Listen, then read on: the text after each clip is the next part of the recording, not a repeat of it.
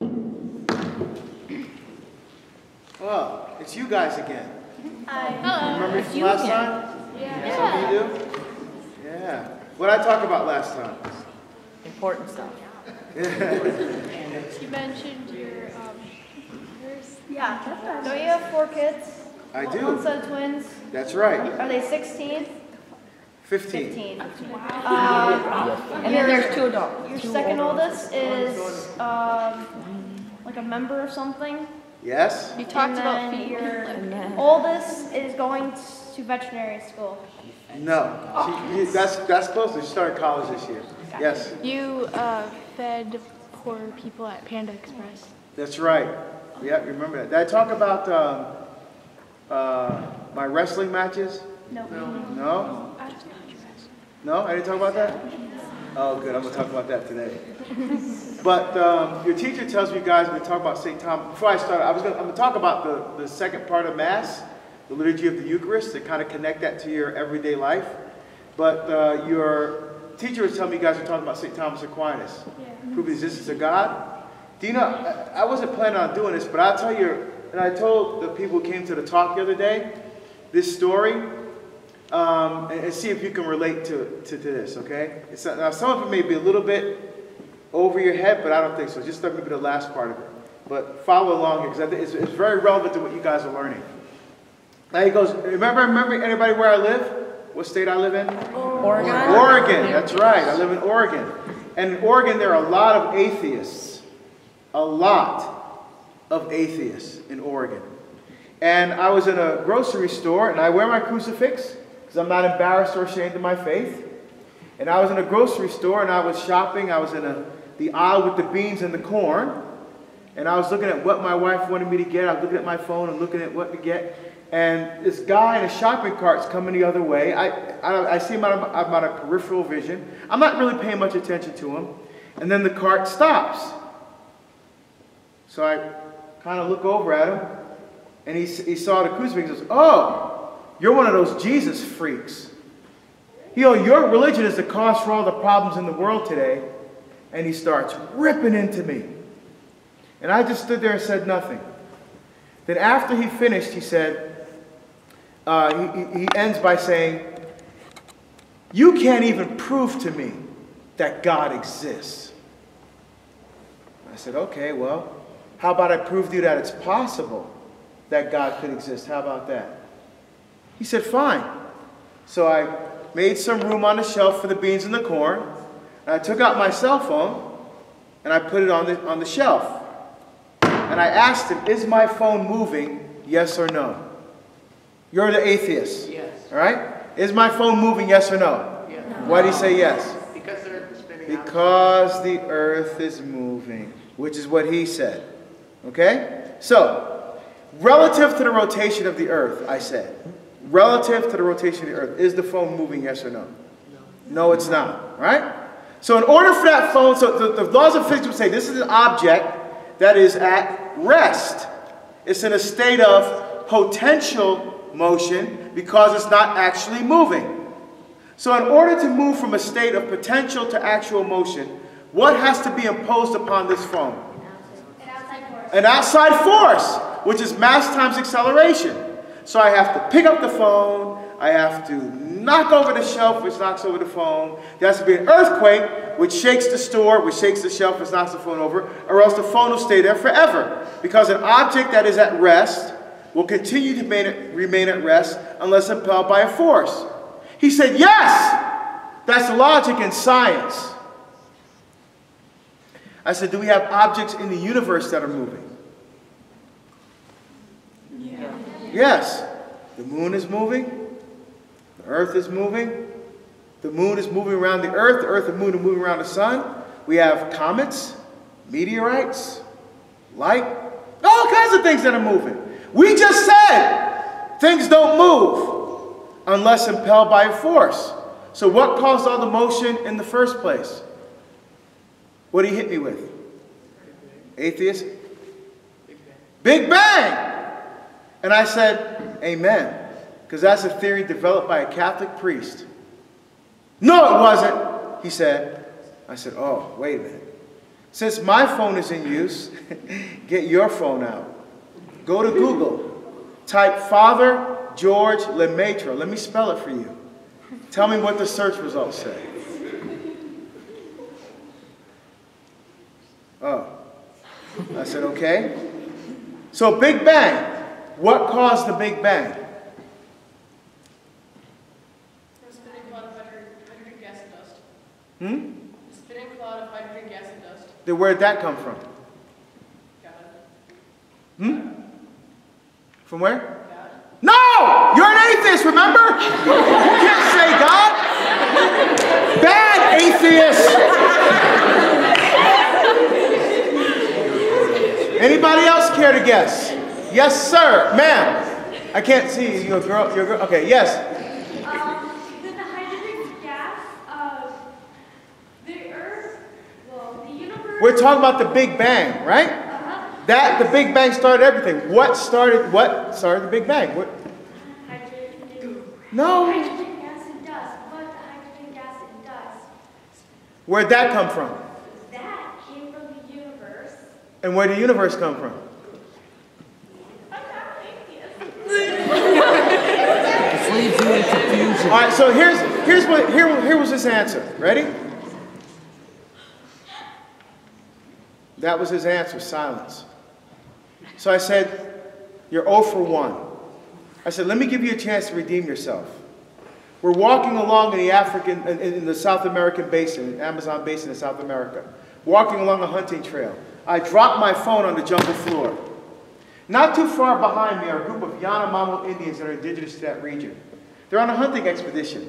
They see the phone on the ground. They've never seen, felt, touched, experienced anything like this ever.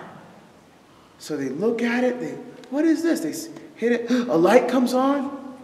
Would they think that this phone created itself? Yes or no?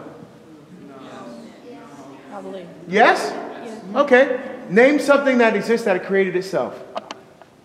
Then how could the phone create itself then? No, they don't know. Well, would they think the phone created itself? No. They would think a god or an alien or something had to, because why? Things don't create themselves. You create yourself? Did your shirt create itself? Did the tree outside create itself? Can anybody here tell me one thing that exists that created itself? Yes. God. No, you're an atheist. You can't say God. And plus, God didn't create himself. God always existed. Right? God is his existence. Then where did it all come from? If things don't create themselves, but yet it's all here, universe, where did it come from? He gave me an answer, by the way. Yes. Silence? No. That's interesting, though. Yes. Cells? From the universe that created the universe? No. What did he tell me? Gravity. Gravity! That's what he told me. Gravity, with a smile on his face.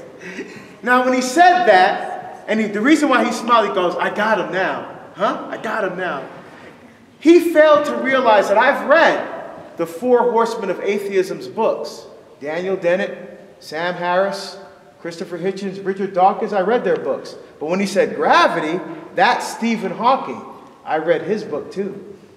Stephen Hawking says, because there is gravity, the universe can and will continue to create itself out of nothing. Here's the problem he doesn't answer in his book. Where did gravity come from? Because we said things don't create themselves. So if gravity created everything, then where did gravity come from? Are we still atheists? Yes, no, you're atheist. I want you to have the experience that the guy in the store had when I asked him these questions. How do atheists deal with not having the answers? We're going to talk about that in a second. Hold on, brother. Just ride a little bit longer. Yes, sir. From the mass of an object. So the mass of an object, what object? Sun, planet. Look, things didn't create themselves. The sun was created. Where did it come from? Gravity. The Big Bang. What started the Big Bang? Gravity. Okay, where did gravity come from?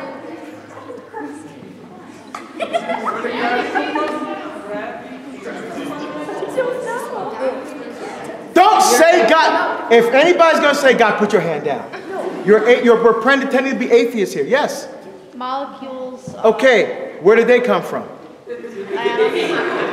Okay, no, the reason why I say that, because when I asked him about, I said, where did gravity come from? He didn't have an answer, right? So the University of Michigan, we're in Michigan, right? Put out a study about vacuums in space, right? A vacuum is like a void in space, right? So basically a vacuum is nothing. But they said it's made of particles and antiparticles and matter and antimatter. So nothing is made of something. Great. Where did the particles and antimatter come from? Because they don't explain it in the study. Where did it come from? Atoms. We just said things like, well, where did the atoms come from? I don't know. They've always existed. If God can always exist, why can't God not just exist in these things that already are here? Because things are created. They just don't exist. How did God create himself? God didn't create himself. God always existed because he's God. God is existence. Things have to come from somewhere. Sure. And it all comes from God. God had to come from somewhere. No, God didn't have to come from somewhere. Why can't the molecules have come from nowhere then? Because molecules are created. God is not. Where does that reason come from? It's come from observation. Albert Einstein came to that same conclusion. Lord help us all. Albert Einstein came to the same conclusion. Hold on.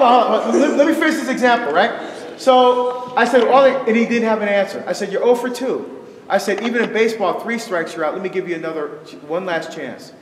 There's a law of thermodynamics called entropy. Okay, let me explain. Entropy measures the level of chaos and disorderliness within systems. So, for example, a simple example. If you're playing pool, right? And you got the pool balls all racked up, nice and tight, right? That's an ordered system. It has a low entropy. When the rolling cue ball hits it, and the energy is transferred from the rolling ball into the other balls, it disperses the balls all across the table, right? That's a disordered, chaotic system, has a higher entropy. Make sense? Okay. My phone, as it exists right now, is an ordered system of molecules, right? That makes this phone. Low entropy. If I take the phone and smash it into 100 pieces on the ground, it is now a disordered and chaotic system, higher entropy. Following?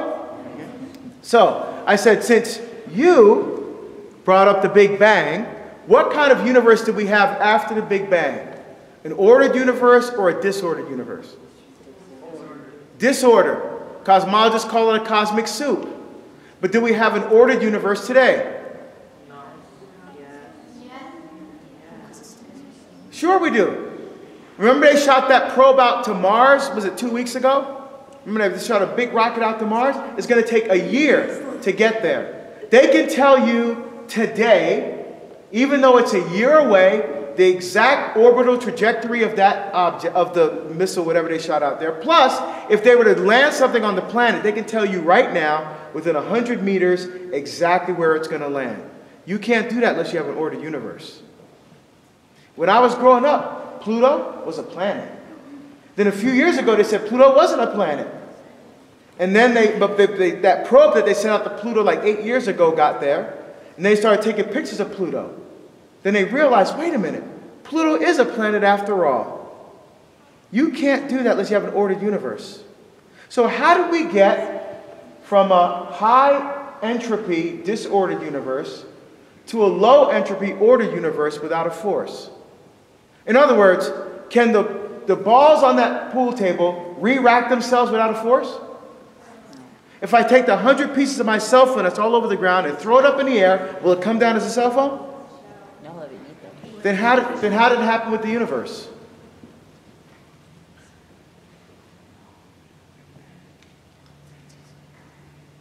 That was his answer, nothing. So I said, you're 0 for 3. I said, now you have to apply the law of Occam's razor. Occam's razor says if you have a series of competing hypotheses, each with equally predictive outcomes, the one with the fewest assumptions is the one that's mostly correct. I gave you 3 assumptions. You couldn't give me an answer. So now you must conclude, just from logic and reason alone, that my hypothesis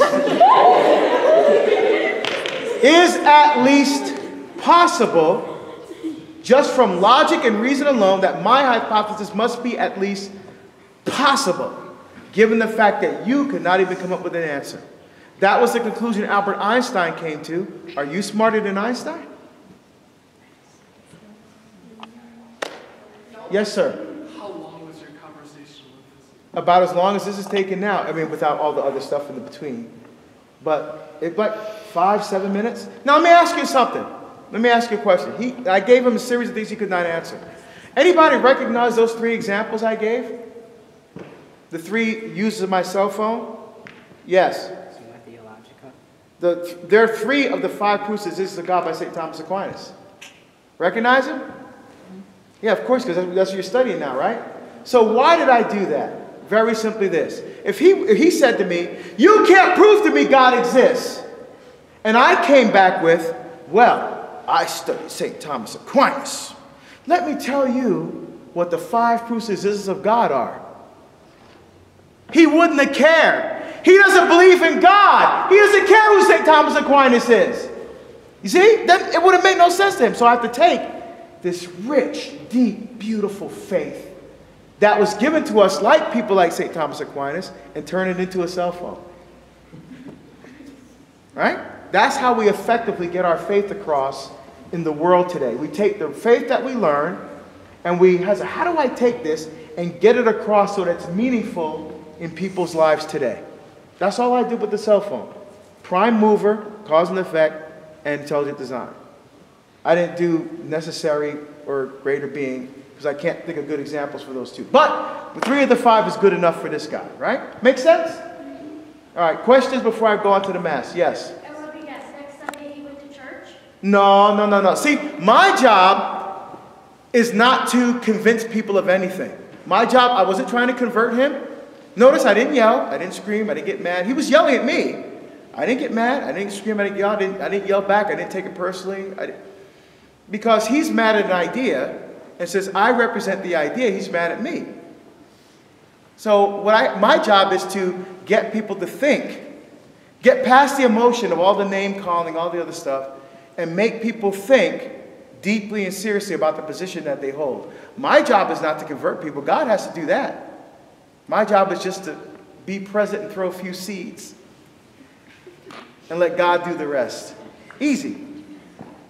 But we have to make people think, get past the emotion. Make sense? So that's how you kind of incorporate in the real world St. Thomas Aquinas into evangelization. Yes, sir. Yes, sir.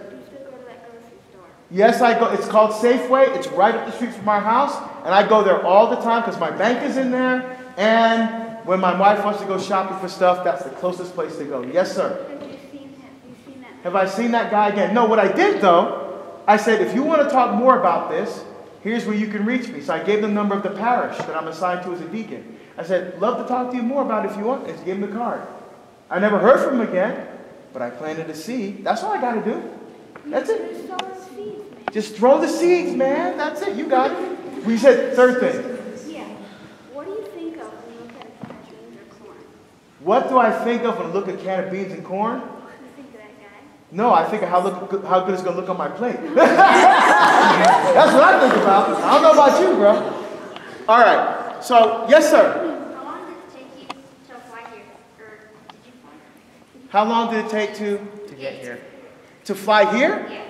Well, I didn't come here from Oregon, so I'm on a speaking tour because it's Lent, and Lent is the busiest time of the year for me. So I was in Florida first, then I was in Lake Charles, Louisiana for a week, then I was in Baton Rouge, Louisiana for a week, now I'm here for a week, then tomorrow I fly to Virginia for the weekend, I'm speaking at a conference, then I fly home for one day, then I fly to New Jersey to speak at Seton Hall University, then I speak at a Byzantine parish, an Eastern Rite parish.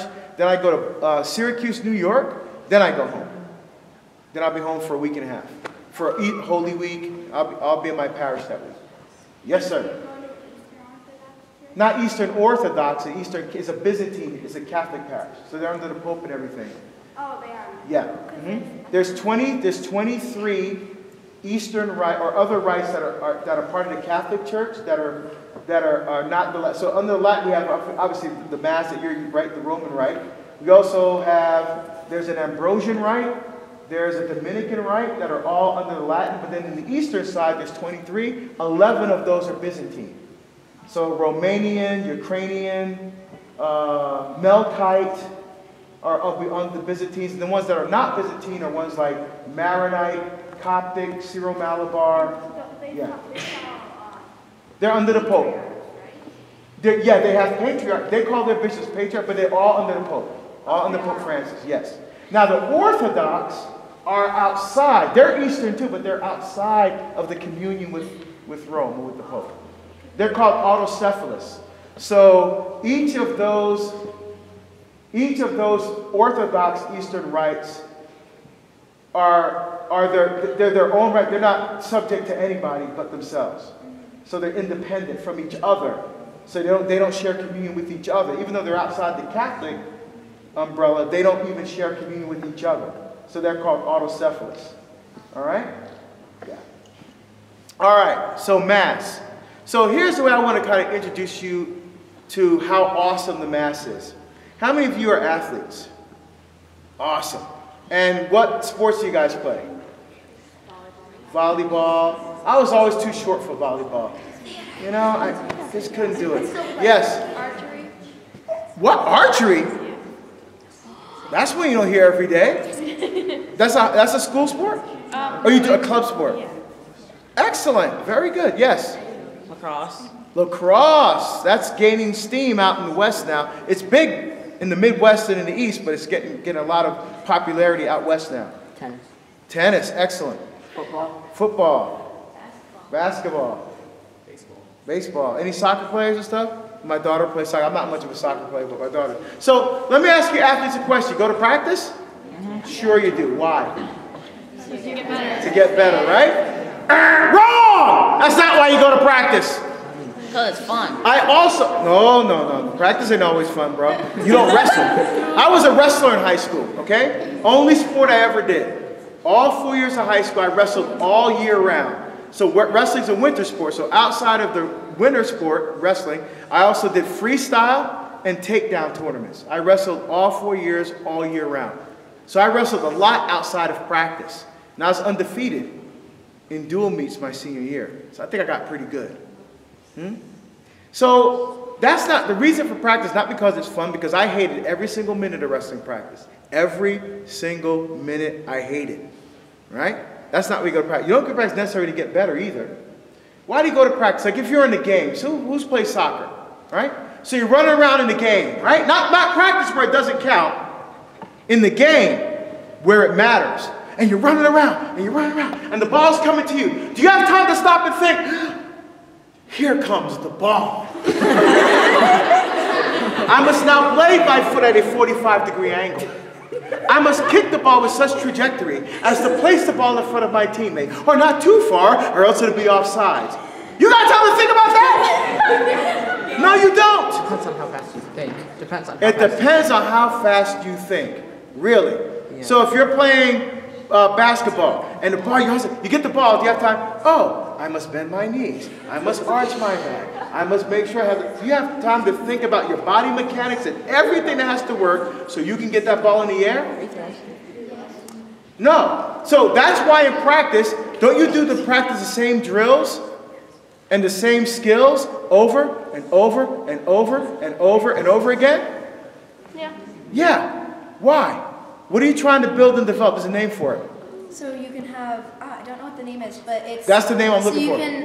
You can don't have to think about it. That's right. There's a name for that called? Muscle memory. Muscle memory. Muscle memory. You train your body to do the same things over and over and over and over again. So when you're in a game, where it matters, where it counts, you don't think because your body is used to that position and your body is trained to react, so you don't have to think, right? That's awesome. Mass is practice. Mass is practice. And in Mass, don't we do the same things over and over and over again every week? We receive Jesus Christ in word and in sacrament over and over. Why? We're trying to build spiritual muscle memory. Because what are we preparing for? The game. Where's the game? Not in here. The game's not in here. Where's the game of life, my friends?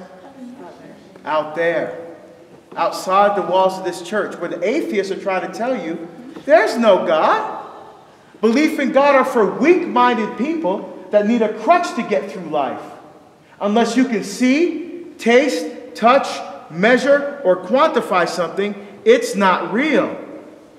They're trying to tell you that boys can be girls and girls can be boys. They're trying to tell you that marriage is something else other than one man and one woman and any children they have together, which is the heart, the center, the nucleus, the core, the foundation of civilization, culture, and society.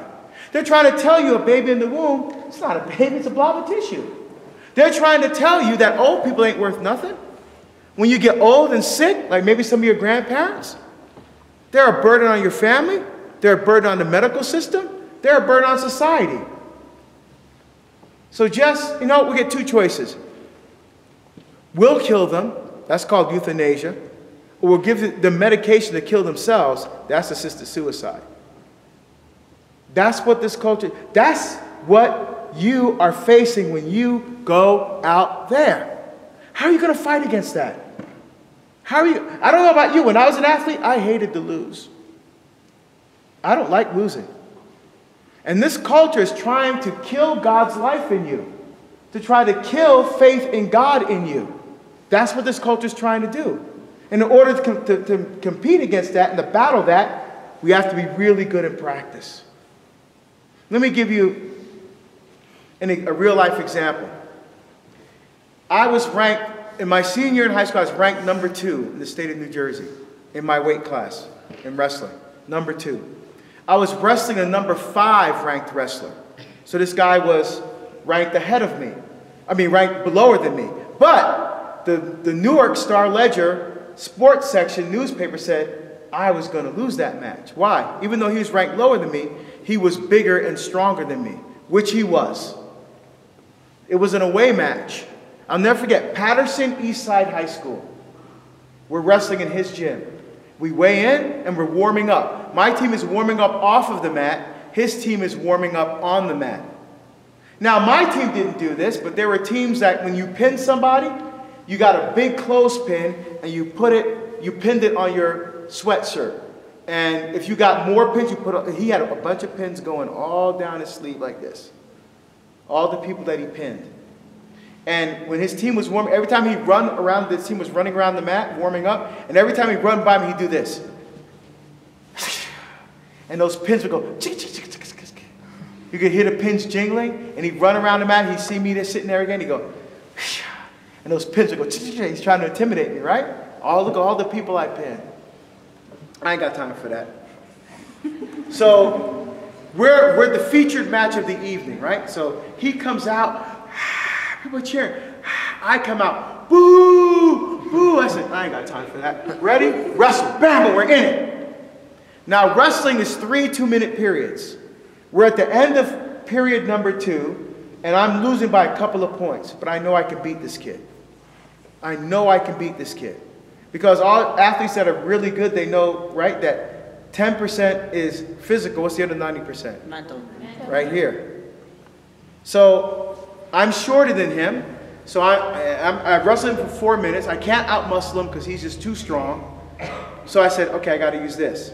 So anybody see wrestling? Not WWF, but like Olympic wrestling or like real? Okay. Mm-hmm. So I'm in referee's position. I'm down. He's on top. Now, I was going to do a move called the stand-up, right? Now, when you're wrestling, there's 2 things that you never want to do. You never want to create space, and you never want to stop moving, all right? So the way the move was supposed to go, I fire up to here, and I'm blocking his arm, and I have my hand around his wrist because his hand's around my stomach, and I create space, which is good for me, bad for him, because I'm on defense. Bad for him, good for me.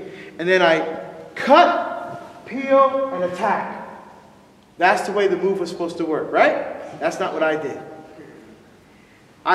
When the ref blew the whistle, I fired up to here, and I stopped moving on purpose. He chopped me down. We rolled off the mat. We're going back toward the center of the mat to get back in position. I'm looking at my coach. My coach is going, this means pick it up. I'm like, get down again. Ready? Wrestle. I fire up to here again. And I stop moving On purpose. He chops me out, roll off the mat again. Second time. I go back and look, coach is like. So the third time. Now this guy's thinking he's going to try stand up again. But I know, now I know, when I do the move, I know where his hips are going to be. I know where his center of gravity is going to be. I know where his arms are. I know where his legs are. He's going to counter stand up. So instead, when the ref blows the whistle the third time, instead of doing a stand up, I do a crossover switch.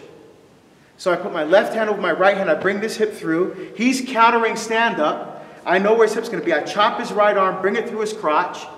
And then I throw a half Nelson on him so deep that I'm grabbing his chin from the other side of his face. And when you drive somebody in wrestling, you don't drive them straight, you drive them at an angle. Because it's all about angles in wrestling. So I drove him at an angle, got him off his base, down on the mat, and so I start to crank the half. And when you crank a half Nelson, the more you crank, the tighter it gets. And I cranked that half, nice and slow, so that he could feel every ounce of pain as I was turning him on his back. And right before I pinned him, I whispered in his ear, "Does your mother have a camera?"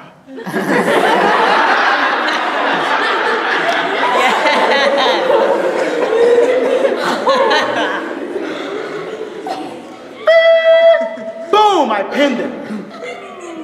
We get up, we walk toward the center of the mat, I go to shake his hand, he comes lunging at me. The ref jumps in between us. I was like, yeah. Because what was my attitude? My attitude when I stepped on that mat, nobody beats me. Nobody beats me. And your attitude, when you walk out of Mass every Sunday, nobody takes my faith from me. Nobody takes my faith from me. Because you got the spiritual muscle memory from Jesus Christ, who just fed and nurtured you in word and in sacrament, and has empowered you to go out there and live your faith with passion and conviction. No matter what this world says, you live for Jesus. Nobody takes your faith from you. That's your attitude. That's what Mass prepares you for. To go out there and do battle for your faith. To stay true to who you are. So that you can truly be the person that God created you to be. Because that's all that matters in the end. What purpose is God? Every single one of you is here for a reason. How are you going to find out what that is? You have to listen to God's voice and allow that voice to change your life. Very simple. So I want to talk about a few things about the Mass. How much time I got left? You guys got to leave at 3. All right. A few things about the Mass that you may not notice. Notice when the priest, right? The second part of Mass. Blessed are you, Lord God of all creation, because we have this bread to offer. And then blessed are you, we have the wine to offer, right? Separately. And then, of course, what Jesus did at the Last Supper, he consecrated the bread. And then the wine, which is, of course, the body, blood, soul, divinity after the consecration. But he was consecrated the bread, consecrated the wine, separately, right? Why? I mean, we see it every week. And then we know Jesus did it at the Last Supper. Why did he do it separately? Why didn't we just do them together, save like 10 seconds at Mass? Why did priests just do them together? Why separately? Yes? Because they are two different things. Okay, very good. There's two different things, but there was a deeper reason why those are separated. Anybody want to guess? Anyone would think? Well, I'm not the teacher. No. Yes? The blood is from the fruit of the vine, and the body is the vine that, God made. You're almost there, man. That's good. You're almost there. Yes. Okay, yeah. So the Eucharist is the body, blood, soul, divinity. But when Jesus consecrated them, why did he separate them? That's what I'm after. You were close. Did you have your hand up over there, brother? Oh, you said what you were going to say? All right, think about it like this. What were you going to say? I don't know if I'm right, but, so, blood forgiveness. Okay. And the body, for healing. That's, but here's the thing. Remember what they did in the Old Testament? When they offered a sacrifice, they would kill the sacrifice, right? I mean, if it was an animal, a lamb, a sheep, or a goat, typically they would sacrifice an animal for a sin offering. Okay? But think about it. And the word in Hebrew was zarak. To slaughter, to shed blood is zarak in Hebrew. So when they cut the animal bleeds. If the animal bleeds enough, what happens to the animal? It dies. So the separation of body and blood is an action symbolic of death. Right?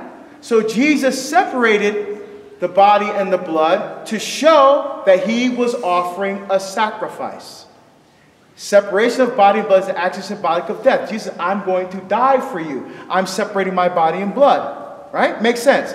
Check this out. What about at the Agnus Dei, the Lamb of God? Everybody knows what the priest does at the Lamb of God? You pay attention? During the Lamb of God, you take away the sins of the world. We're singing Lamb of God or Agnus Dei, Qui tollit peccata mundi right now in Lent. What does the priest do? Doesn't he like break the bread? No, okay, he breaks, it's called the fraction, right? He breaks, but what else does he do? Yeah, he breaks off a piece of the host and drops it inside the chalice which has the precious blood in it, right? Why? I'll give you a chance to redeem yourself. Because when Jesus died, he was sacrificed as a whole.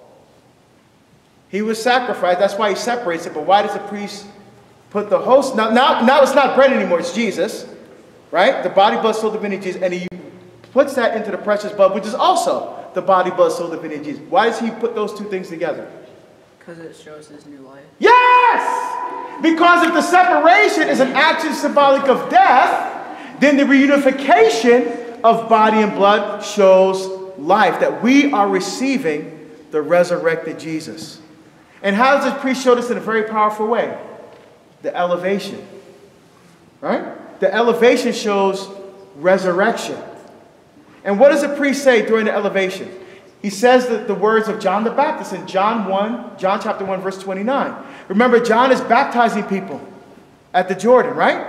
And Jesus comes and he says, he takes attention away from himself and he points people to Jesus. Behold, the Lamb of God. Behold, him who takes away the sins of the world, right? And what's the priest doing at that point? He's taking attention away from himself and directed people to Jesus, the resurrected Jesus. Behold, he says the same words John the Baptist says. Behold, the Lamb of God. Behold him who takes away the sins of the world. And the second part, blessed are those called to the, well, in Greek, it's the wedding feast of the Lamb, or wedding supper lamb. It's the same word in Greek for feast or lamb. So what do we say? Blessed are those called to the supper of the Lamb. Revelation 19, verse 9. Blessed are those who are called to share in the wedding feast of the Lamb. Now, why is that lamb part important? Very, yeah, go ahead, bro. Because he had no sins. He was never. But where does that come from? It is. Huh? The idea of the lamb, you're right, but where does that come from? That's what I'm like when they would sacrifice young lambs that would have no broken bones. And what's that called when they did that? The Passover. The Passover, right? No, you were right on. It's just you didn't know the name. It's called the Passover, right? When they were feared for exile. But here's the thing. You didn't just have to get the lamb, a male lamb, unblemished, no broken bones. You're exactly right. But what is an important component of the Passover? If you didn't do this, you wake up with dead firstborn children in your house. If you didn't spread the blood of the lamb on your clothes. Right, you had to spread the blood of the lamb. So Jesus, the Lamb of God, spread the blood on the lintel and the doorpost of because what the priest of the father house was the priest of the house. What he would do is spread the blood of the lamb across the lintel and the doorpost, right? So here's how he would do it. The blood and then like this. What does that remind you of? Yeah, huh? That's what the priest would do with the blood in the Old Testament. What else had to be done with the lamb? Or else you wake up with dead kids in your house. It had to be eaten. You had to eat the lamb in order to live.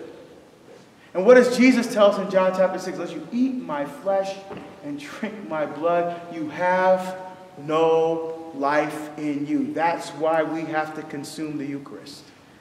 Because he is the Lamb of God who takes away the sins of the world. And just when you ate the lamb and you saw the blood on the door, the angel of death passed over you.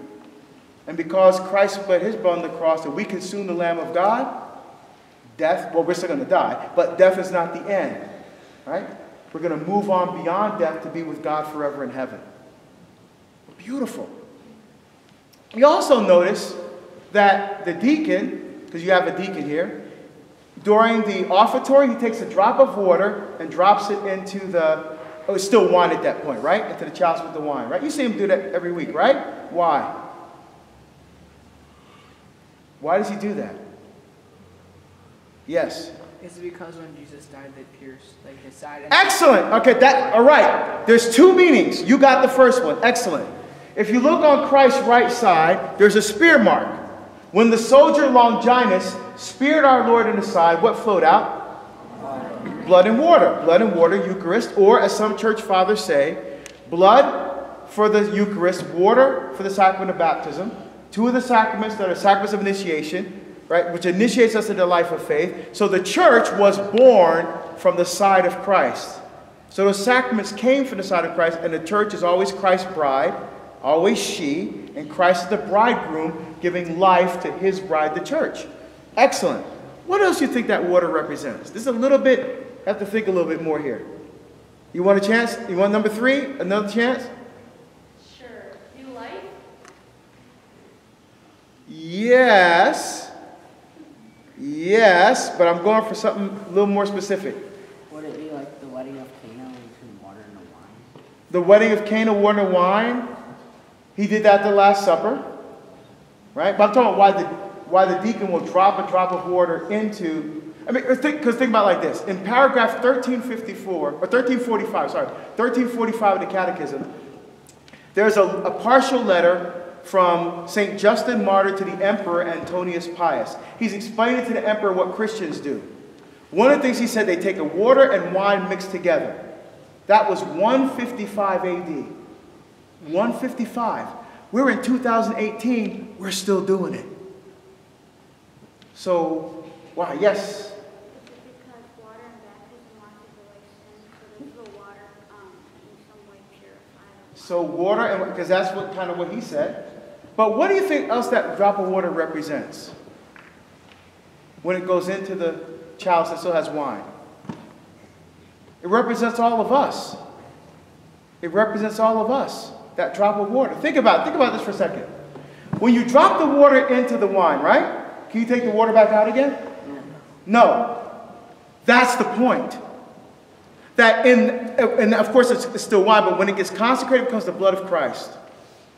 Our union with Christ is so intimate and so personal in the Mass that we cannot separate our lives from him. Because what does that drop of water represent? Our hopes, our fears, our joys, our sorrows, everything we have and everything we are offered along with that bread and wine. And mixed in with that, it's all of us. And as we read in the Roman canon, Eucharistic prayer number 1, the angels take that sacrifice to God in heaven. God recognizes the sacrifice of his Son and returns it to us as the body, blood, soul, divinity of Jesus Christ. So in that is mixed up. And why does the deacon do it? Let me ask you, who is the priest represent at the altar? Jesus, right? Who does the deacon represent at the altar? Peter? No. Who said that?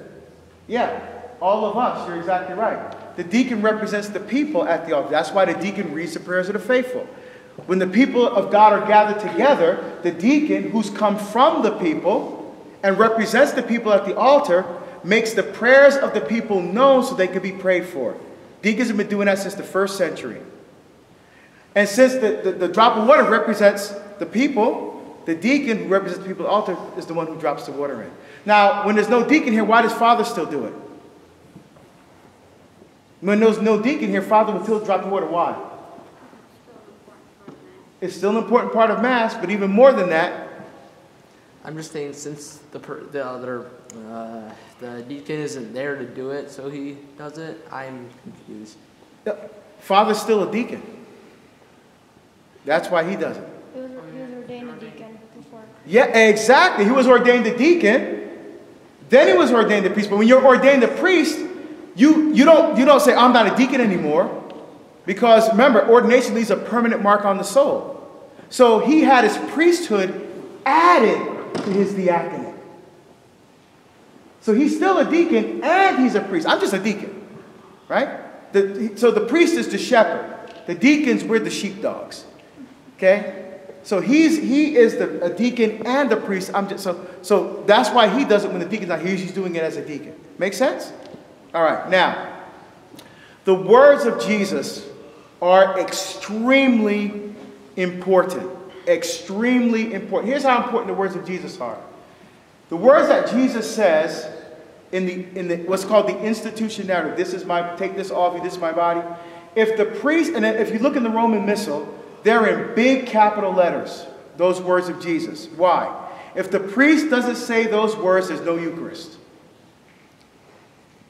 If the priest does not say the words of Jesus, there are no Eucharist. That's how important the words are. And why Jesus said what he said in the order that he said them. Let's take a look at it. First of all, Jesus says, this is my body, this is my blood. How do we know he wasn't speaking metaphorically? He wasn't speaking symbolically. It's just a sign. It's not really body and blood. How do we know for sure that he was speaking literally as his body and blood? Yes.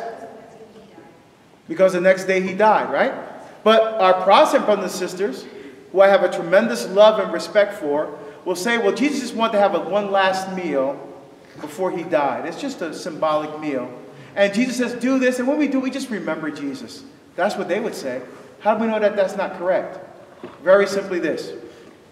I had the great honor and privilege of speaking at a conference in Perth, Australia, a few years ago. And I was speaking on atheism. And there were atheists there.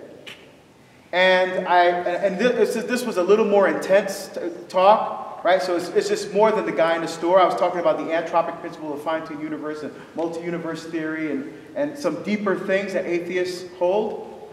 And so some atheists were there. And one of them came up to me after the talk. And he was saying, you presented your case. And you made a good case. You did it with respect. You didn't talk down to us. I said, well, thank you very much. I appreciate that. And I said, what do you do? He goes, I teach here at the university. I said, oh, great. What do you teach? He said, Greek.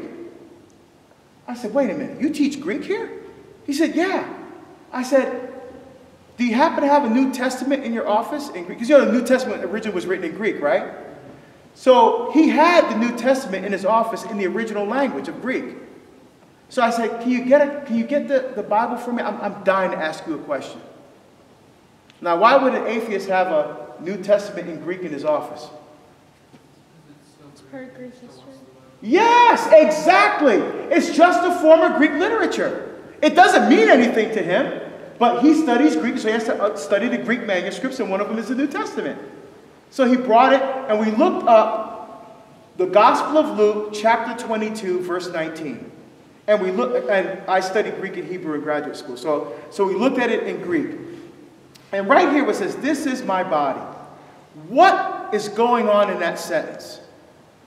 I asked him, structurally, what's going on? He said, I'll explain, but he said, the subject of the sentence is making an absolute identification with the object. So here's what he meant. The person who is speaking in the sentence, the subject of the sentence, who in this case is Jesus, is using the demonstrative pronoun this, which is taute in Greek, to identify the object, whatever the object is, with himself. I said, let me be clear. Can you read that and say it's a sign, it's a symbol, it's a metaphor, it's sometimes it is, sometimes it isn't, he didn't really mean it, it's just, he said, absolutely not. I said, let me be clear again. If the person speaking was holding their own arm, or their own leg, or their kidney, or their liver in their hand and said, "That is me," that's what that means? He said, "Yes." I said, "How can you get a different meaning from that verse from what you just told me?" And I'll explain. He said, "Eisegesis." I knew what he meant. So, exegesis is when you look at a text and you extract the meaning from the text. Eisegesis is when you read your own meaning into the text. You see what I'm saying? So that the text doesn't say what it says what you want it to say.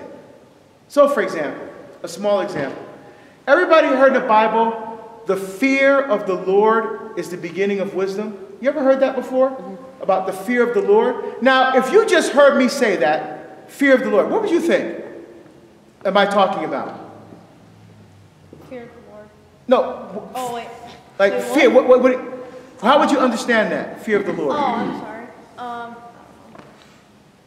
Like some people would understand, it's like scared of the. Right. So you're, the fear of the Lord is. So you're like, wait a minute. I have to be afraid of the Lord so I could be wise. So I have to be scared of God so I could be wise. You see? Here's the problem. The word is Yahweh in Hebrew, which means honor, reverence, and respect. So what it says is, honor, reverence, and respect the Lord is the beginning of wisdom, which makes sense. But they use the word fear, which is Yahweh. It doesn't mean like, it's like a filial fear. You know, like you're afraid of your parents. You're not afraid of your parents, but you're afraid of disappointing your parents. Or it's that kind of thing. Not fear. But unless you understand, unless you exegete and say, okay, I know what that means and get the meaning from it, you're going to read your own meaning into it. You see? Mm-hmm. And that's unfortunately what our Protestant brothers and sisters do. They read Calvin and Luther and the other Zwingli and other reformers into the text, but the text doesn't say that. There's no way around the fact that when you look at the text, Jesus is speaking literally. He literally meant body, blood. No question about that. Now, Jesus also says, "Do this in memory of me." He does not say, "When you do this, remember me." Jesus chose his words very carefully in that order. I'll explain how. First of all, he says do. Okay? Now, do doesn't mean like hacer in Spanish, which means to do or to make, right? Or facere in Latin, which means to do or to make. We talked about sacrifice that you could kill, right? That's called zarak. The shedding of blood is called zarak in Hebrew. But remember, there were some sacrifices they offered that you can't kill. Right? What are some of the things that they offer that you can't kill? We know about the lamb, the sheep, the goats, the turtle doves, the bulls. We know about that. But what else do they offer that you can't kill? Flour? Yes! Flour. Grain. Right? What else? Flour. Excellent. What else? Jewelry, like gold or like... No. I mean, as an offering to God. Don't, like, Jewish people offer up their firstborn son? No. Grain, wine, oil, incense. Those are things that were offered, right? That you can't kill. So you can't use the word for shedding blood for an offering that doesn't bleed. So you have to use another word, asa. So asa means do. But it's technical Jewish terminology for offering a sacrifice that you can't kill. So when Jesus said do, he used asa. Do this in remembrance. Anamnesis in the Greek, or zacher. It sounds like you're clearing your throat, right? Because in Semitic languages like Hebrew, there's things called guttural stops. We don't have those in English, so an actual letter is So you have to, so it's like, zacher. It doesn't mean, though that's the word for memory, but it doesn't mean remember the past. It's not just, oh, my birthday was last year, I remember that. Oh, I saw the movie, I remember that. That's not what's going on here. Is there anybody here that was Jewish or is Jewish or used to be Jewish and now is Catholic? Nobody? Oh, man. Oh, because I always like to have a Jewish person or someone that used to be Jewish confirm what I'm about to tell you now. For the Jewish, remember, because they're celebrating the Passover, right? For the Jewish people, even when they celebrate the Passover to this very day, when they celebrate the Passover, are they simply remembering what happened 3,000 years ago in the book of Exodus, when they were freed from slavery from Egypt? That's the Passover. Are they simply just remembering what happened back then? No. Well, you said no. Why? Because I figured that was the right answer. Smart kid. That is the right answer. But why? See, here's the beautiful thing about the faith. You just can't have answers for the faith. We need to know why. That's the key. Connecting you to your real life experience with the faith is the why. Why is he right? Very simply this. For the Jewish people, memory, zakir, is something that's alive. Memory is living for the Jewish people. So when they celebrate the Passover to this very day, they're not remembering what happened. They're actually there. Zakir means the graces and blessings of the past are made real and present right now. How do we know that's true? You remember what happens in a Seder meal, right? What is the thing that the youngest son says? Why is this night different from any other night? Right? You heard that before, right? One of the things that they say during the Seder meal, the youngest child asks, why is this night different from any other night? Here's how the father is to respond to his child, right? This is 2018. Here's what the father says. And you shall tell your son on that day, it is because of what the Lord did for me when I came out of the land of Egypt. Exodus chapter 13, verse 8. That's the response of the father. Look, it's because of what the Lord did for my ancestors when they came out of Egypt 3,000 years ago. Here's the answer. What the Lord did for me when I came out of the land of Egypt. That's the response. So for them, memory is living. And why does Jesus use that language? Because the graces and blessings of the cross are made real and present on that altar for us right now. Memory is alive because Jesus is alive. So what Jesus did is not just remember, do this, when you do this, remember, do this in remembrance, in memorial. Leviticus chapter 2 uses the same language for offering sacrifice, using the word memory, memorial, zakir. It's alive. Memory's living. And Jesus, because he shed his blood on the cross, he lives to this day. And he gives us his life in the Mass so that we can have life to go out there. So, I know it's 3 o'clock, right? So I'm going to end here. So when you leave Mass, what does that mean? Practice is over. Now it's time to go out there and be Eucharist to the world. You just received Jesus in word, in the readings, and in the sacrament of the Eucharist. But that's not where your journey stops. Mass is over, right? No. In a sense, Mass is just beginning. Because now you have to take the Eucharist you just received and go out there and be Eucharist to the world. And when you do that, what do you think is going to happen? The world's going to fight against you. Because the devil, Satan, doesn't want you in church. He doesn't want you in this wonderful Catholic school. He doesn't want you learning about Jesus. He wants you to be just like all those other kids out there that have lost themselves to the culture, that are lied to by the culture, and they have no way to root themselves in anything that's true or good or beautiful. That's why they tattoo themselves. And that's why they pierce themselves. They're hurting on the inside. And they put all that stuff on the outside so that when you look at them, you go, so you don't have to touch. So you can't get close to what's really going on inside of them. That's why they do that. We have to be Jesus to everyone that we meet has to see the face of Jesus in us. And the devil's going to try to stop you from doing that. He's going to try to attack you. He's going to try to lie to you. When that happens, don't worry, because why? You got spiritual muscle memory. You have the spiritual muscle memory of word and sacrament. So don't worry about the devil. When he tries to come up on you, and tries to take your faith from you, don't worry about him. Just throw a half Nelson around his head. And when you're defeating the power of sin in your life, when you're defeating the powers of the culture that's trying to lie to you, you just whisper in the devil's ear, does your mother have a camera? Right? God bless you guys. Thank you so much.